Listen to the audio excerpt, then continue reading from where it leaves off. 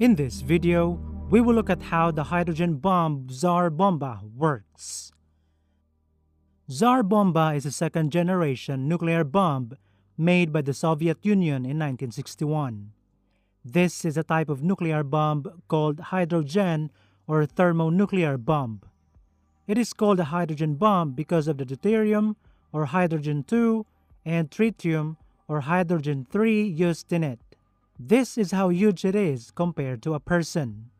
It has a length of 8 meters and a mass of 27,000 kilograms. It is larger and heavier than the Fat Man, which has a mass of 4,670 kilograms only. Unfortunately, we couldn't find any blueprint of the Tsar Bomba, but because it is a hydrogen bomb, most likely its interior looks like this. This is the usual design of a hydrogen bomb.